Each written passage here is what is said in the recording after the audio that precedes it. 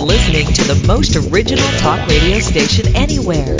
We are LA Talk Radio at latalkradio.com.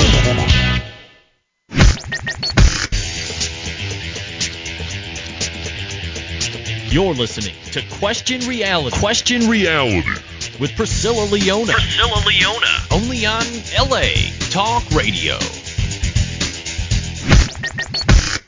Hi, welcome to Question Reality. I'm your host, Priscilla Leona, and we are coming to you live from Los Angeles, California. If this is your first time tuning in, our show is every Sunday live, of course, every Sunday from 5 p.m. to 5:50 p.m. Pacific Standard Time. Our show will help you to question your career reality. Now, this show is for you if you were, are, or might be considering a career in the entertainment industry.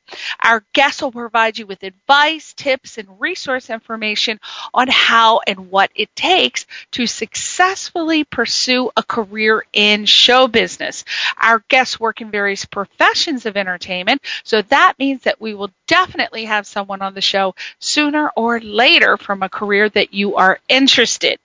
If you want to check out our past guests, read their bios, listen to their interview instantly, or download one of the shows, go to the LA Talk Radio website. That's latalkradio.com. Click on the link at the top of the website that says Channel 1. Scroll down, look for the graphic of our show Question Reality, and click that link. This will take you directly to our archive page, and that is where you can view the list of our past guests. Now, our shows are also available for download on iTunes under the podcast section, and we're also available on for download on Stitcher.com. You just type in Question Reality Radio in the search box, and you will find us there. If you want to find out about our future guests, then you have to go to our official website, which is a different website, and that is questionrealityradioshow.com. questionrealityradioshow.com. And this has all the guests from this year as well as next year, and we're already booking for April. So if you know someone that works in the entertainment industry professionally and wants to be a guest on the show, please have them email me, Priscilla Leona at yahoo.com, and we will review their information and possibly have them on as a guest next year. So let's start doing that. Promote. And we have a fantastic guest, as always, on the show today. And I am, as you know from listening in, I am not the best at pronouncing foreign words or names or places. I guess people, places, or things, we should just say. And so if I butcher this lady's name, I apologize in advance. Her name is Laila Petrone. She is an assistant director and a producer. And we're going to talk about tons of stuff today. Some of the topics that we'll be talking about is her Spike Lee's Kickstarter film campaign for Blood of Jesus, D-A. I can't, make it sound cool. I just can't do it, but the blood of Jesus, as well as how to get a job as a first assistant director, a second assistant director, or a production assistant on the film. She's going to help give you some tips, advice, and resource information on that. And we'll be asking her some questions such as what are some things to consider before accepting or declining a job as an assistant director or production assistant. What would you consider to be the most important skills to learn to be an assistant director or production assistant? So lots of questions that you really need to know before you decide to pursue a career in that. I lost my mind. I'm losing my mind today. I'm losing it in that career field. Thank you very much, Priscilla. Okay, you got it back together. Now, before we talk to Laila, I do want to tell you about something exciting. My friend Christina Linhart, along with Michael L. Rose, wrote, produced, and directed and Christina also starred in this really super cool. It's just such a really cool documentary. It's only a half an hour. It's a half an hour short documentary, and it's called Guantanamo Circus. And it is about a troupe of circus performers that were cleared by the FBI, the CIA, Homeland Security, and the Pentagon, and they take their act to the home of one of the most notorious prisons in the world, Guantanamo Bay, Cuba. And these singers and dancers and jugglers, musicians, aerialists, there were musicians, they don't have any idea of what is waiting for them when they arrive. So this particular documentary, you will see what happens as they step into time of this capsule of Guantanamo, and it's sort of like a surreal town, like right out of the Twilight Zone. And what's exciting is two-time Emmy nominee Stephen Reich is set to moderate the question and answer along with the filmmaker and some of the circus member who actually visited Guantanamo. And it's rated PG, so you can bring the kids, and it's playing tomorrow night, Monday night, October 28th at 7:30, and it's at the Westwood Crest Theater. Westwood Crest Theater, and that's 1262 South Westwood Boulevard in Los Angeles. 1262 South Westwood Boulevard, right in West LA, for anyone who knows the area. And there is one of my favorite things, a dessert reception to follow. So, my God, I definitely want to be there for the dessert reception. The parking meters, for those of you who know West LA and you're thinking, oh my God, it's so congested, I don't know if I want to go, the parking is atrocious. Well, the parking meters are free after 7 p.m. And then there's also street parking for free on the side streets west of Westwood Boulevard. And then there's also a $4 lot behind the theater. I always choose to go lot parking. I just can't risk the street parking. I'm just not a risk taker. Very low risk. So I always have to throw the lots in there. Now, for more information, and if you want to buy tickets, you can still do that. Go to the website. It's tunestub.com. TUNESTUB.com, and just type in Guantanamo Circus. And you can also look at the trailer on YouTube by typing the same name. And then you can also look it up on IMDb. And, of course, they have a page on Facebook under Guantanamo-Circus. And if you people, I can hear some people now going, how do you spell Guantanamo? Well, that's exactly what I said. It's Guantanamo. Guantanamo Circuit Circus is on Facebook. So there you go. Everybody should go and see this tomorrow. It is very exciting, very interesting, exciting. And who doesn't love documentaries? I love documentaries. Okay, so let's get back to our guest today. And again, if I butcher her name, she's going to tell me in a couple of minutes, but Laila Petrone, she was born in London, and she is of Italian and Dominican descent. She is the daughter of actress Iris Peinado. I hope that's right. And Laila also, she began acting at age 5, I guess following in the footsteps of her mom. And some of her notable performances have been in, and be prepared, people, because you know I butcher these foreign words, in Luigi Magno's historical masterpiece, State buone se potete. Oh, Lord have mercy. We're going to have her repronounce that. She was also she had the role of Pina for Spike Lee's Miracle at St. Anna. And she was a damsel in distress for the popular Italian music video. Oh, here's a similar word. Guantanamera. I think that's a song. Guantanamera. I'm not sure. I can't. Maybe I'm wrong. By Banda Basati.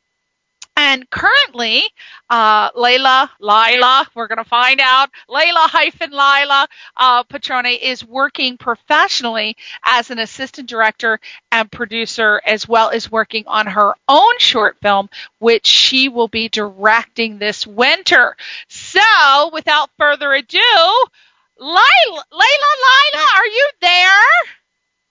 Hi, Priscilla. Yes. Oh my God! How bad did I butcher your name? First of all, why don't you say your name so we can get it right? Of course, it's Laila Petrone, and believe me, you did a great job because I often get, wild things. So you did an amazing job. My God, I'm out of breath, and I'm so tense about the whole thing. It's like, my God, I hate to ruin names, but it just happens. Now, let's go back to, you were in Luigi Magno's historical masterpiece. Can you please state that name for me? Of course. It's called State Buoni Se Potete. State, hello? Are you there? Buoni. Oh, okay, State Buoni Se Potete. Oh boy. Okay. Yay. All right. And I think I did get Guantanamera, didn't I? I got that. Yes, you did. Woo! Yes, you did. All right. Well, I actually met you. I actually technically didn't meet you, but you were one of the people that I selected to interview with Yolanda Buggs to work on her recent one of her productions. I can't remember which one, but that's how I met you, and that's how we stayed in touch, and we became Facebook friends, and that is how it worked. Okay, so let's get into talking about the career of the first assistant director, the second assistant director, and the production assistant. We are going to ask questions about that, but I always start the show with a question, or at least I try to start the show with a question of when you were little, when you were a child, what did you want to do professionally when you grew up? What did you see yourself doing or being? That's funny that you asked that question. I mean, my dream was to be a singer. I thought I was going to be a singer. I thought until I was 15 that I was going to be a singer. And then, of course, you start reevaluating your voice. What? Well, what? Oh, okay. So you were like me. You knew for sure you were going to be the next Diana Ross or Madonna, right? And everybody, of course, says, "Oh my God, you're so good," because they're family and friends, right? And they're all sugarcoating you up, and you're out there just rocking yourself, and then all of a sudden you get the Simon Cowell reality. I can't sing. Somebody says, "What the hell are you doing? What is that coming out of there? What are those sounds? Yeah. They're unholy coming out," I've been told. You know what's funny? I was very shy, which I think is one of the reasons why, because nowadays people can sing and, there's a lot of ways of singing. But my mate was Whitney Houston, and of course I wanted to have that voice. And I thought if I don't have that voice, I'm not going to sing. And again, then move on and, figure out something else. Oh my gosh. Well, your mom is also an actress, and was she a singer? Did she sing as well, or was she just an actress, or? Yeah, you know what? She didn't sing. I mean, she had to sing in a number of films that she did, but she was definitely not a singer. She was an actor, and that was really her career. And I think that was also something, as a child, everybody would come to me and say, "Oh, so you're going to be an actress like your mother." And I used to always say no, even though, of course, like you mentioned before, then I used to get parts just kind of because of my mother, or people always just assumed that I wanted to be an actor. And I think that's also why for a long time I stayed away from the entertainment, just because I felt like people just expected me to be an actor. And, and I kind of was like, I'm going to be an intellectual, or I'm going to, work at the UN. So I was kind of just going to a different path. But then your path always calls you back, so you can't change it. Now, your mom, Iris, she was an actress in what country was she an actress in what? She was an actress in Italy. She's from Dominican Republic. She went to Italy when she was very young. That's where, she met my father in London, and they fell in love. And she was acting in Italy. So Italy was definitely where she did most of her career, and still today, she's still there, and she still acts in Italy. That's what I was going to say. Is she still acting Is she still keeping up her acting chops, doing some stuff, or? Yeah, definitely. Yeah, actually, she just recently wrapped a film, which I'm very excited for her because it's with a great actor and crew. So she's still, doing her thing, and I think that's the beauty of being an actor, that you really, there's no retirement. My sister just went off to college, and she's kind of really opening up and doing her thing, which is beautiful. Now, for those of you who want to check out her mom's name is Iris. I hope this is pronounced right. Peynado, Peynado. Yep. Yeah? Woo! Yes. Woo! You actually got my mother's name perfect. Whoa! About more than yours. I can pronounce Iris.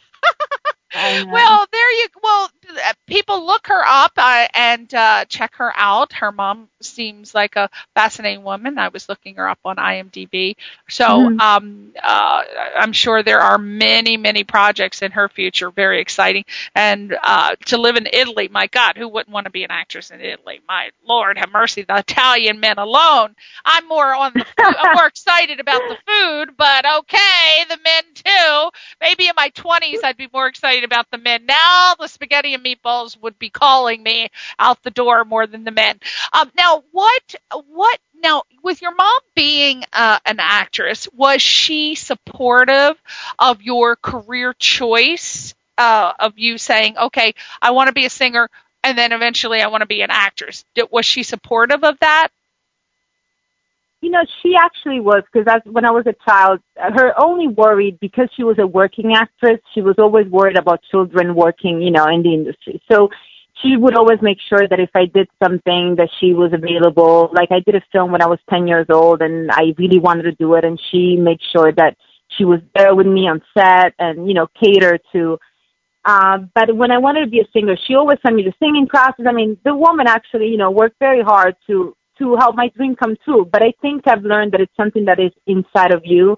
As much as I love to sing, I probably didn't have the drive that you need, because I see that I have the drive now for what I'm doing, and so I realize that it's something inside of you. And as much as I still love to sing, sometime now as an adult, I do showcases, people call me to sing, but that's a hobby. Yeah. And as a hobby, I can do it, and I'm very happy, but I don't think I would be able to have a career. Yeah, and it's very important that you get a hold of yourself and you realize at some point, if you're pursuing a career as a singer or an actor, model, whatever you're doing, you got to get a hold of yourself. I mean, at some point you say, well, maybe I should just kick this to the back burner and it should be a hobby, because I'm really not the greatest at this, or I don't have as much passion for it. So you gotta know when to hold them and know when to fold them, as Kenny Rogers points out.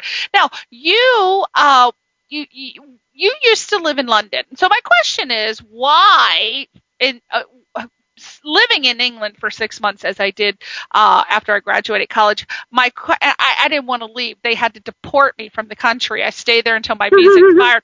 My question to you is, why would you leave London to pursue a career here? London is just thriving with great television and film, have some of the best actors in the world.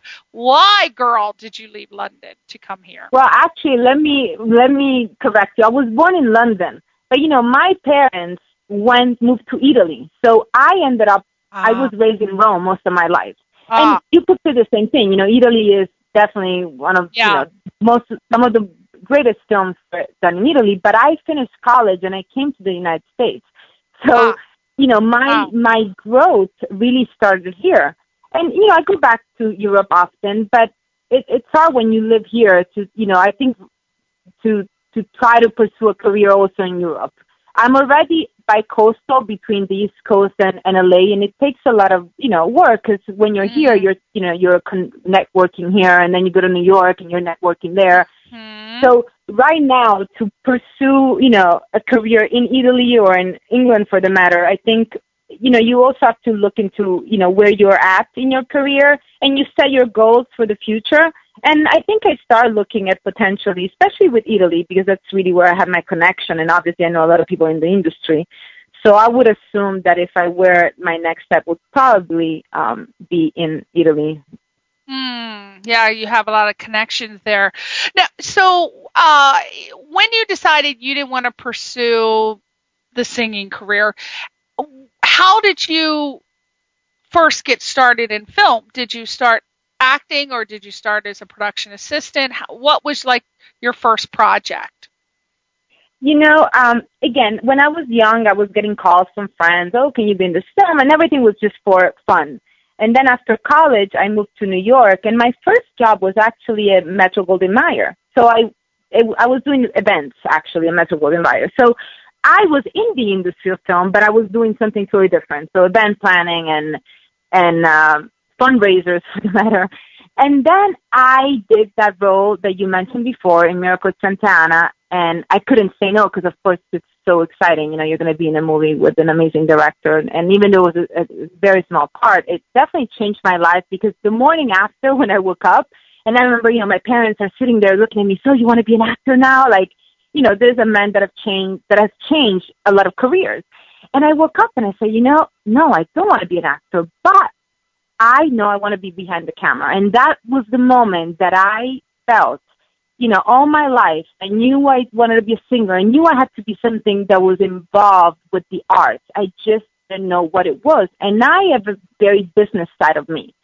So all of a sudden, I'm like, okay, I'm going to start being a production assistant because I didn't know where to start from. So how am I going to figure out what I want to do?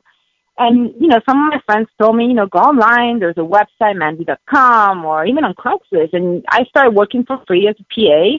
And I realized I loved it and I was good. And then people were like, oh, you want to be, the second AD. And so all of a sudden, I went from doing something for free and understanding, how to make coffee on set to kind of just growing. And then people call you back. And so all of a sudden, I was like, when I realized that I would wake up in the morning at 3 a.m., to go to set, and I'm waking up with a smile, that's when this is what I want to do.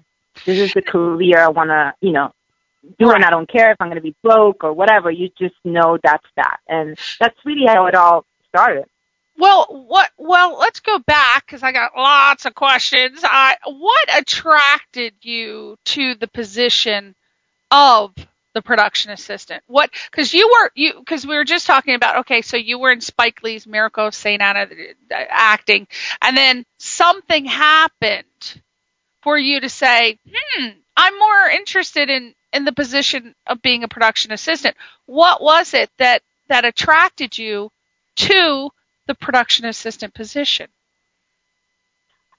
Let's say that I thought I was more interested in being behind the camera, and they always say the best way to start, of course, is as a production assistant, because as a production assistant, you can work with different departments.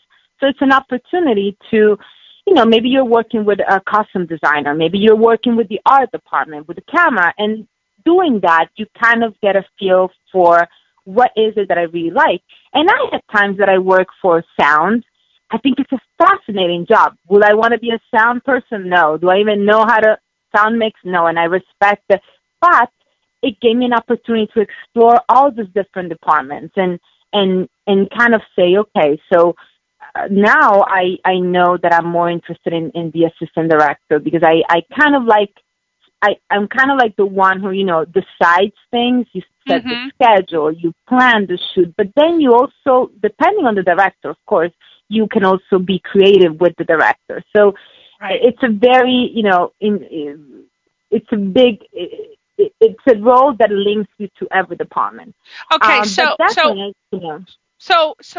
break it down. Let's start with, this is for people who want to pursue a career as a production assistant. We're going to get down to the nitty-gritty here. I'm going to ask you several questions there, and you can answer them in whatever order you want. In the position of a production assistant, I want to know what are the primary duties. I want to know what are the pros and cons. I want to know if you choose this job, what type of jobs can it prepare you for in the future. I want to know what you should strive to master in this position, the characteristic traits, pay, and how do you get a position. So let's start with the first one. What are the primary duties of a production assistant? Well, the production assistant, I feel like you have to be willing, because the point is willing to do a bit of everything. There might be a day that you've told, you have to get in the car and just run errands. Or there might be a day that you're actually on set, making sure that nobody opens the door.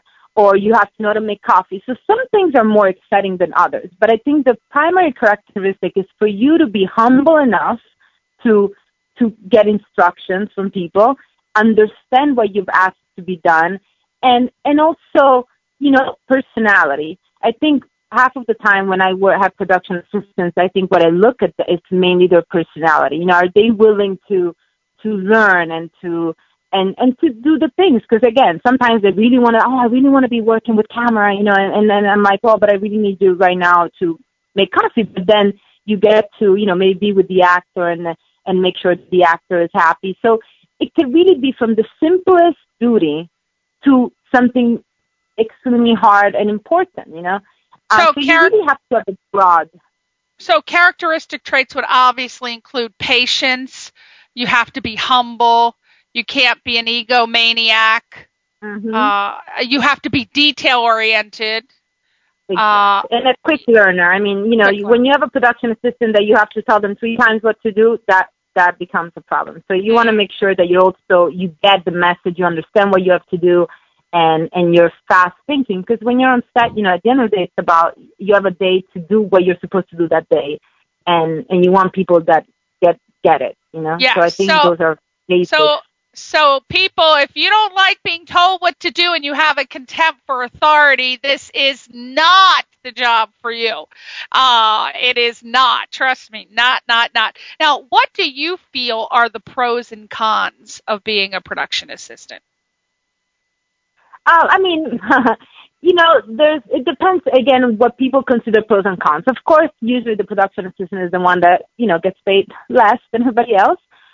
You're also the first one on set, usually. So if call time is at 6, the production assistant will probably be on set at 5 or 5:30. So that could be considered a con to the job. But the pros are really that, like I said before, I always tell everybody, it's a great opportunity to be a production assistant because you get to work with every department and really figure out what you want to do. And in addition to that, someday you might be a producer. And I know you're a producer as well. And the best thing is, as a producer, if you've been a production assistant, you know exactly what each department does. And then it's easier for you to relate to departments. And I see that as a first AD, because I've been assistant to various departments, I can relate to them and communicate with them, and I understand what I can do to make them work better to ensure that we make the film. So I think it's a great stepping stone for anybody that wants to be in the film, whether you're going to end up just being a production assistant, which is people that have great careers as production assistant, by the way, because once you grow in it, you really have important roles as a production assistant as well. Mm-hmm. They are in high demand because there's a lot of overturn, people, because not everybody can handle that. Again, contempt for authority, not for you. If you're not patient, not for you. So some of the jobs that it can prepare you for would be, of course, obviously producer, but what are some other of course, production assistant, career production assistant, but what are some other jobs that can sprout from starting out as a production assistant, do you feel are noteworthy? Definitely, a key production assistant. A key production assistant is a very important role. And I actually want to, say that the production assistant itself, it's an extremely important role. People take it for granted, but believe me, they are fundamental to the making of a film. But definitely from a production assistant, you can become a key production assistant. Again, going back to being an AD, a second AD. You will probably move from a PA to a second AD, to a second AD, to a first assistant director. I know people that, again, are production assistant maybe with the costume department, and then they discovered that that's really, their dream is to do costumes, which is another amazing, field. I just recently heard one of this amazing women that has been working in the industry for 25 years. And when she was talking about her job, I was like, oh my God, it's so fascinating. So I think almost every role in film can be led from being a production assistant. You know, there's no ending when you come in as a production assistant. You can be a production coordinator, you know, so exactly. it just builds up, Yeah, you can be a production assistant in many different departments, and you can go from project to project. You say, oh, I like being a production assistant more in fashion or sound or whatever the department is. So it's really great that you check out all of the different departments to see exactly what you like. The pay is not good. There, it runs anywhere from being an intern where you don't get paid at all to getting, what is it, minimum wage would be the highest? Yeah, I mean, you know, I mean, it depends. I mean, it depends. I think TV, I don't do a lot of TV, but I think TV definitely pays more than independent film, you know. When you're working in independent film, you might be getting, you know, $125 a day. It really depends. Yeah. But you start this job again, you have to start it with the goal of it being a stepping stone to something else. So if money is your primary concern, then you're going to have a problem because you're not going to make much being a production assistant. But if you know that that is a stepping stone, then you need to supplement your income with another type of job. But again, it is to move on. So keep that in mind. Now, how does one go about getting a job as a production assistant, my darling? You know, I would say there's, you know, one step is now with internet. There's so many websites, and there's a lot of free websites. So, you know, you have, like we mentioned before, there's Mandy.com, there's, you know, even Craigslist. I mean, I got a lot of jobs out of Craigslist, to be honest. It's amazing. But then there's also the paid websites and a lot of blogs as well. On the other note is networking. I always say networking. Unfortunately, you tend to live your life networking, and then you know, it's kind of like, oh, where's my personal life? But networking is basic. I see most of my work today, I have people calling me, and it's either people that I worked with before. So, you know, sometimes you're on set, you meet another department, you exchange information, and a month later they call you, you know what, Laila, I'm looking for. So networking, I think nowadays is one of the biggest keys to get work. Yes, it's all word of mouth. It really is. In the film industry especially, it really is word of mouth. And you go from project to project, and the people that you work with really refer you to the other people. So it's really important. Really. Yeah. Okay, so we are finished with the production assistant. Say, okay, you did a great job. Oh my God, I love working with you. Would you like to move up to the next position, which is second assistant director, right? Yes. Okay, so tell us what the primary duties are that vary from the production assistant. Tell us what the primary duties are as a second assistant director. Well, let's start actually by saying, and that, you know, there's actually the second assistant director. I know. Usually the there's a wait a minute, I completely skipped the third because it actually would be third and then second, and then second. Yeah, and it's funny, in Europe they use the word third a lot. Here they have second. It's interesting how it's so different. Like in Europe you'll have the third assistant director. Here they just go to second. But in reality, you know, the second is usually the person that is either in charge of background actors, so they usually put the second to deal with all the extras.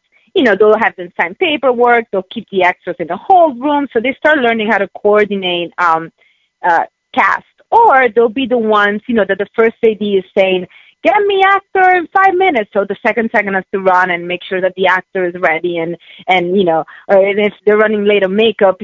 So I think it's a great part because you're still on set, you're still, you know, getting involved, but you're very in touch with either the actors or the background, which I still to this day love that. You know, I sometimes also still do second, and it's so much fun, and it's really one of the sides that you know, it's you enjoy because you're still coordinating a big chunk of what the scene will be for that day, and you feel like your role is extremely important to making sure that the actor is ready and on time on set. So I would say, second, but again, it doesn't mean that usually you would actually go from PA to second to second, but let's say that should be, the scale. The second AD, on the other hand, funny enough, is more the person that deals with paperwork. So the second is usually the one that does the call sheet. Sometimes we take for granted the call sheet, but it's fundamental that the call sheet is perfect, that has all the information. And, a second AD will spend their day prepping the call sheet for the day after, calling actors, making sure that everything is set for the following day, as well as, dealing with all the paperwork for the actors. So the second actually tends to spend more time in the production office, whether it will be a mobile production office or on set. And, a lot of people, I know a lot of first ADs that have never been second because you have to be very detail-oriented when sending out a call sheet and having all the information.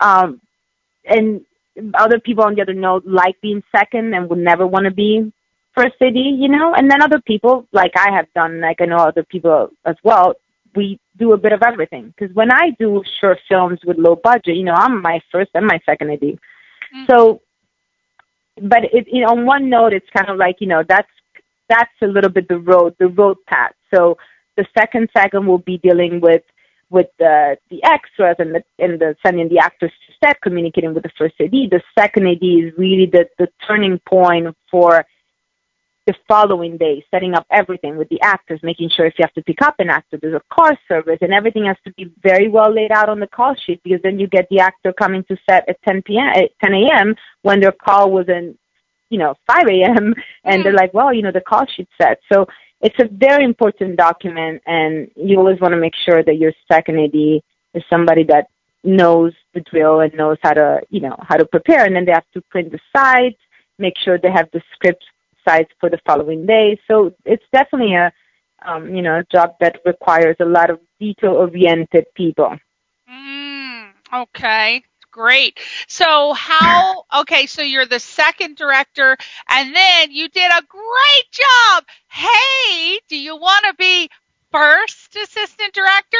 Again, what are the primary duties, the pros and cons? If you choose the job, what are some of the jobs that it can prepare you for in the future? What should you strive to master in the position, the characteristic traits, the pay, and how do you get the position? Well, the first assistant director, first and foremost, it's communication, logistics. I'm going to say you have to be calm. When I say calm, that means that the first assistant director is the person that any problem that occurs on set will go to him. And you cannot be, if you start frantically going, and not knowing what to do. So I always say, I always keep peace. Sometimes people will come to me like, I don't know, we lost a light. So you literally can't shoot the scene because you lost a light or because the camera is broken. So if I start panicking, everybody else is going to panic because everybody comes to you. You're the reference point for everybody. And people always say, the first AD is the boss. You're not really the boss, but you definitely are the one that keeps every department head informed. So you have to know the day plan from head to toe. And most of all, before you even get to set, you are the one that your director and your producer count on to do a schedule. So they come to you with the script, you read the script, and you tell them, we should be filming scene 1, 5, 6, 7 on this day, and we should be seeing, So you really have to know why and when, and, depending, of course, on locations and actors, because there's a lot of conflicts. Maybe you have an actor who's not available on day 5, and maybe the location is only available. So it kind of becomes a puzzle. But as an assistant director, you're really the one who's going to schedule out how many scenes we're shooting each day. And if we don't get those scenes done, they're going to come to you. You said that we could shoot this, on one day. So you really have a very important role, and I say risky role. You definitely have to be a person that has, patience and I think interior calmness. And you kind of have to be a leader, because everybody at the end of the day is going to come to you with questions. It's going to come to you for anything. So you have to have the leader side in you, and I think understanding people's personalities is very important, because the director, the DP, they're all gonna, I think, when you understand, I always say I love to spend a lot of time with my director and with my director of photography prior to filming, because I want to understand how they think. Each director likes to be spoken in a different way. And you want to capture what is the best way for me to communicate with my director, because when I'm on set, I don't want to figure them out. I need to be able to, they have to trust me. There has to be a connection, a chemistry. It's like a relationship. You have to build a chemistry, and you definitely don't want to do it on day one, because then, he doesn't understand you, you don't understand him, and everything goes through hell in a handbasket. Exactly. So communication and personalities, I think, is very important. Yeah, for sure. Boy, you definitely covered that. Now, you have done a great job, and they have promoted you now from first assistant director to assistant director. Again, what are the primary duties, pros and cons? What job can it prepare you for? Characteristic traits. Okay, so don't kill me. I'm going to correct you. But that's why we're here, because we're all learning. Right. So the first assistant director is really the last layer in the assistant director field. The first assistant is the assistant director. It's the assistant director, right. But, it's funny, because most assistant directors would usually, it will trend into becoming producers or directors. The trend seems to go more into producing. So a lot of first AD actually become producers. It's really where the trend goes more, because it's just kind of like, the producer and the assistant director actually have a lot in common. The producer is really the person that, that builds the project, and from the exterior, I'm going to say, while the AD is the one that builds the project in the interior, really on the filming part. But they're really like a role that works together constantly. And for my knowledge, most first ADs become producers. And also because the role of the first AD, it's really, I think, physically, it becomes more and more exhausting as you grow older. So that way, you spend a lot of hours standing. So they tend to definitely go into the producer's route, which is a beautiful route, because I think being a producer, it's, I admire producers. I do producing as well. I've only produced short films. I definitely like to be a first AD more, but I admire a producer because it's such a fulfilling role. You have to raise funds. You have to really put together a cast and crew. And especially if you're the type of producer that, the creative type of producer that maybe, you choose a script and you hire the director. It's really such a full circle of making a movie. But definitely that tends to be, what first ADs would go for, is producing. And some of them actually stay first ADs forever, or moving to directing. Now, what would you say should be a person's process in deciding if they should work on a particular project? What are some things that they need to consider that they might not? Because you know how some people take a job and they go, damn, I wish I would have known I wouldn't have taken this job. What would you say should be some things that they should consider? First and foremost, I always like to read the script, because I think it's important to work on projects that somewhere, somehow you feel that you want to work on them, I'm not saying that in the past I haven't worked maybe on things that I wasn't really proud of, but in general, my first thing, I want to read the script and I want to feel comfortable with the story that I'm going to be part of. That would be my first step. Second, you really want to make sure that you sense a good bonding with your director. Again, I go to interviews. If you don't feel like there's a chemistry, and usually you feel it kind of right away. And if you don't, sometimes I would say, maybe it's not the right project for me.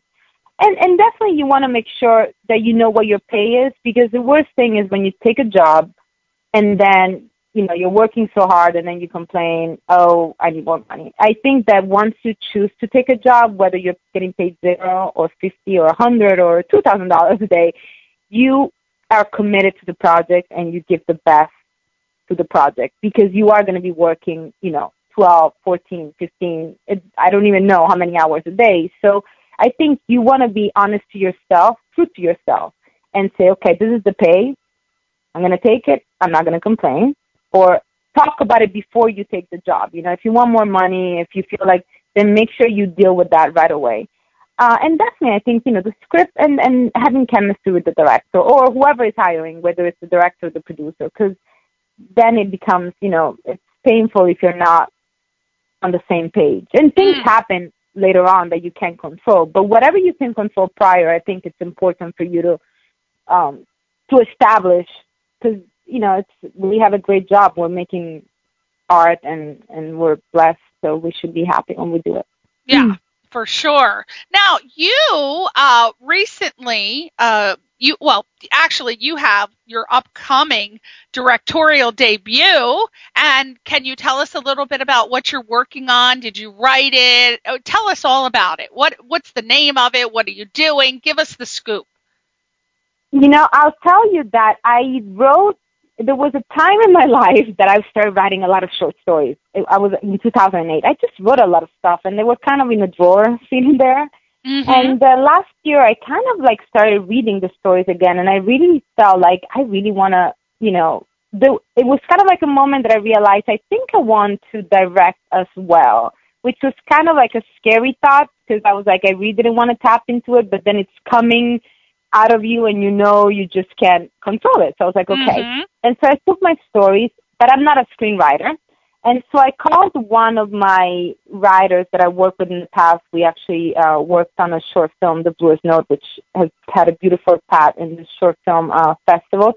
And I called him up and I said, listen, I want to work on this project. And I sent him one of my stories. And he wrote the screenplay. So definitely it comes from one of my ideas, one of my, stories, but he definitely brought it to shape, and he brought his input as well. And it's been such an awesome process to work with a writer, because of course I feel it's my baby, but then it becomes his baby as well. So we kind of went back and forth for a long time, just finding a place that it works for both of us. And I think it's a marvelous process that I look forward to doing more and more in my life. Right now, we are finally, I'm not going to tell you the title because it's actually still a work in progress, but we're very excited because I'm going to start doing my casting now. I have an awesome producer. I have my director of photography. So we're actually going to go location scouting next week. The story is about, I'm going to say it's about chemistry. Going back to word chemistry. It's about chemistry. It's about relationship, and mainly how to keep your couple together. And I'm not married. I don't have children. And actually, when I wrote this story, I'm thinking, God, people are going to ask me, what do you know about couples and relationships? And what I realized is that it really comes from my experience as a child.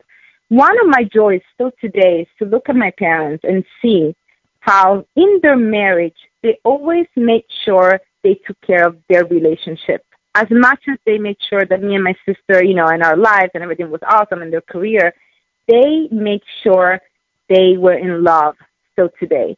And I see so many young couples that unfortunately, sometimes you get caught up in life and you kind of forget about your relationship, and then your kids go off to college and, you don't know who you're married to. And this is really like a small little story, but really about, just taking that moment for yourself. And there's a little bit of, I'm going to say eroticness, but, and people... The people that have read it said it's smart and sexy, and I think that's actually the right word, smart and sexy, because I think I'm excited. I'm very excited about it. So hopefully, this winter we'll start working on it. Well, we got 1 minute, so we definitely want to find out a little bit more about it. When can we expect that it will be out for us to see a little glimpse of it? And are you gonna do the film festival first? Or are you gonna put it on YouTube? What are you gonna do?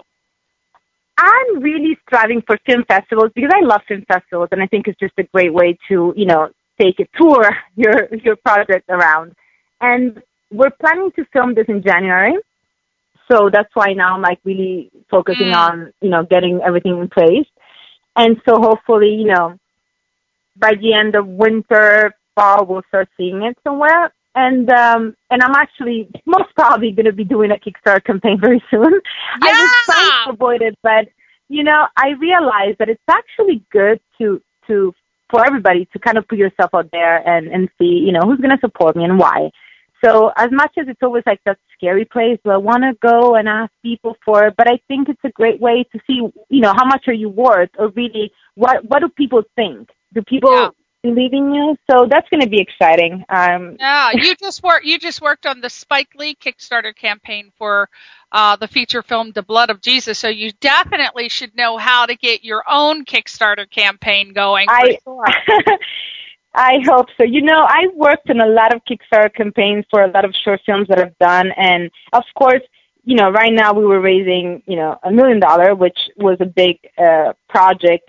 But I did learn that it doesn't matter what project you're working for, whether it's $5,000 that you're trying to raise or 50 or $1 million, you still have to put the same energy. And definitely one thing I've learned about working on this campaign for Spike Lee was that you want to make sure you have a team. Sometimes we take for granted, we just put our little Kickstarter project and think it's going to fly on its own. And you want to have people that work with you, that meet with you every morning, and that brainstorm with you, because it makes such a difference. Because maybe I'll come up with an idea, and maybe you, Priscilla, will say, yes, that's a great idea, but let's do it this way. So as a team, we help raise this money, because it doesn't matter who you are, if you're famous or not. I think you just need that. It gives you that energy as well, to have people surrounding you and working with you. You learn a lot about yourself. I think it was a learning experience for all of us to work on this campaign. And you feel like, of course, in this particular case, we were doing something big, but even when I've done my smaller campaigns, coming from fundraising for nonprofit, I brought a lot of that into a lot of my campaigns. But definitely, you need to be on top of it. You can't just put it out there and think that people are going to just put it on your Facebook, That is for sure. And that I'm so glad that you're leaving us with that note. So everybody, make sure that when you do your campaign, whether it's Kickstarter, I prefer Indiegogo because you get the money. Whatever you're doing, you got to have a team for sure. So we are going to look forward to seeing your film, Laila. Laila.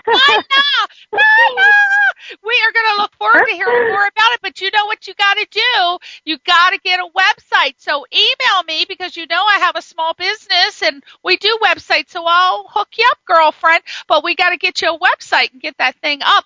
But we will find out more about her campaign. Go to friend her. I'm sure she'll accept you as a friend. You're on Facebook, right? Why do I not have your Facebook? What is Oh, yeah, you do. It's Laila Petrone Peinado. I know you were friends on Facebook. Yeah, I know we're friends on Facebook, but I didn't write it down. I have your Twitter, which your Twitter name is on the road to art. So check Laila out and friend her on Facebook, and also follow her on Twitter. Her Twitter address is On the Road to Art. And also check her out on IMDb. But if you go to at least tweet her or friend her, you'll find out about her film campaign, because I'm sure she's going to be posting lots of stuff on there. And let's talk further about getting you a website up, okay? But we got to go because we are way over and I'm going to get in trouble. So say goodbye. Thank you so much. It was great talking to you. Thank you so much. Thank you for coming on. You have really helped so many people who were questioning their reality of whether or not they wanted to go in the film business. Thank you so much, everybody, for listening. Thank you, Laila Petrone. Check her out on Facebook and also on Twitter. And we'll see you next week. Say goodbye to your fans, my darling. Grazie, Priscilla. Okay, grazie to you too, people. Bye. Ciao.